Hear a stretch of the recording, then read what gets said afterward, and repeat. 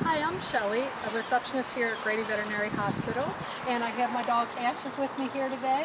and we're going to discuss travel safety with your pets. The first thing I want to mention is that if you have a pet that's anxious about traveling, you want to get with your veterinarian to discuss some possible options to alleviate the stress for your pet, so that it'll be a good experience for them. And the next thing I want to discuss are some things you do not want to do while traveling with your pet.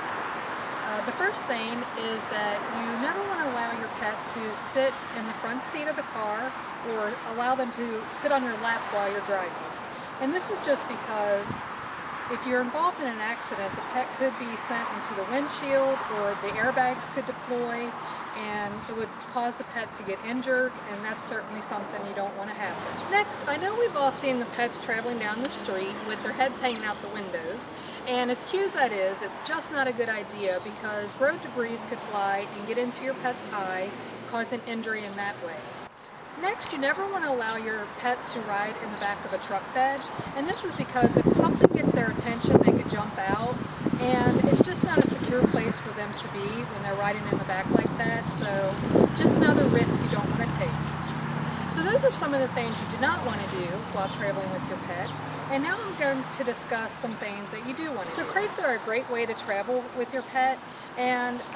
some pets just aren't used to traveling in crates, so a good thing to do ahead of time is get them used to the crate by leaving the crate sitting out and just having them go in and outside of the crate before traveling with them so they're not as anxious when it's time for them to actually travel. So once you get the crate inside the vehicle, you want to be sure to safety belt it in so that it's secure, and that's another great way to travel with your pet. However, that's not always an option depending on the size of your car or your pet, so another option is seatbelts. Another great thing is to have your pet travel with a seatbelt, and my dog Ashes here has on a harness and it has an attachment to it that you simply take the seatbelt and put it through the attachment and clamp it into the seatbelt, and that makes her nice and secure in there. It's connected to the harness, so that keeps her safe. Another option is if you drive a van or an SUV, you can get a barrier that fits between the passenger and the cargo area. So that's a great way for them to travel in the cargo area while the driver of the car is not distracted. So those are some of the things that are do's and don'ts of pet travel safety. And another thing I wanted to mention is that since a lot of traveling is done in the summertime months,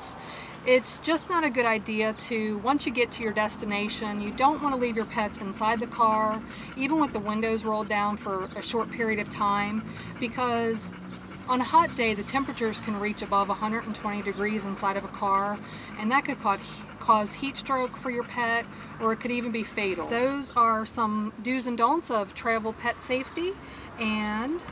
we just want to wish you and your best friend safe travels.